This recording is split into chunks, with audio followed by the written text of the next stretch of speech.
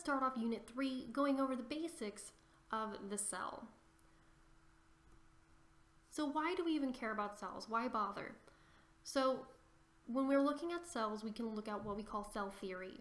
And cell theory is made up of just three main parts. One is that the cell is the basic unit of life. Two, everything alive is made up of at least one cell, if not more. And three, that all cells have to come from pre-existing cells.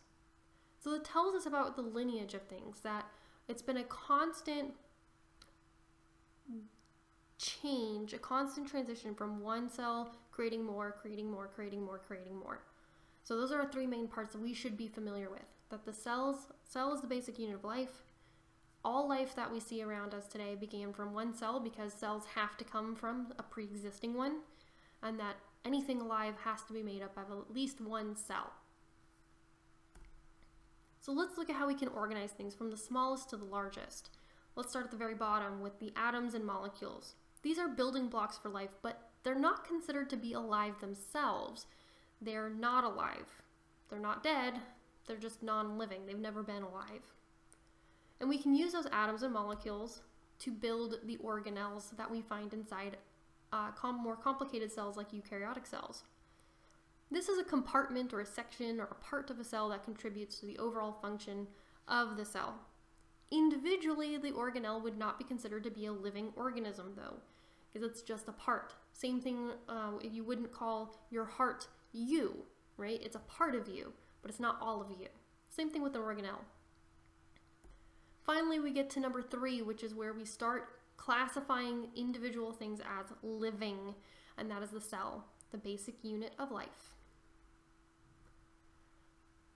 Level 4, going up a level, beyond just one cell, we can have a collection of cells called a tissue. A tissue is cells that are very similar. They look the same, they kind of do the same thing, and so they're all helping perform a common function together. And at the top of this list on this slide, we have the organ/organ system. This is where you take more than one tissue, putting it together to perform a larger, more general common function.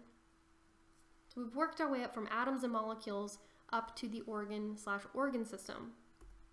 But we don't stop there. After we get some organ systems together, we now have an organism. This is an individual that can function alone on its own.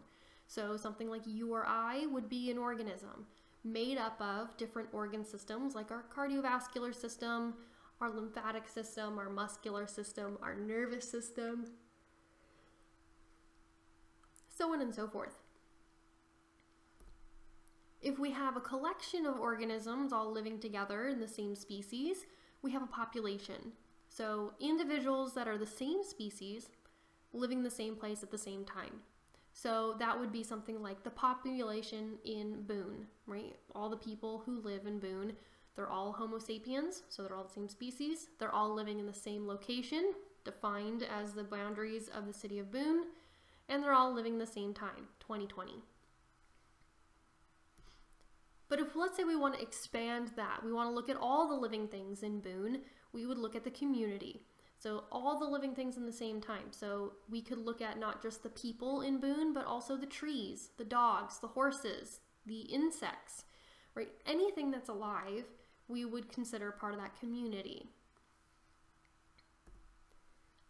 And if we look at and expand that from the living to the non-living components, we get the ecosystem. So we're looking at the humans, the plants, the other animals, the bacteria, but we're also looking at the water, the soil content, the weather, right? The non-living things that are happening or happen to be in the same area that impact the living things. And then lastly, the largest organizational life level is the biosphere, which is basically just Earth, the entire planet. So like we said, according to cell theory, the most basic unit of any organism is the cell. That's what we know from cell theory. It's one of the unifying theories in biology, which is a really big deal. Things like evolution join cell theory's ranks in this category. And like I said, all organisms are made up of one or more cells. the cell is the basic unit of life and that all cells have to come from a cell that already exists. And so that's what we see here, right? It's a unifying theme. It's universally accepted by all biologists. So it's a big deal in biology.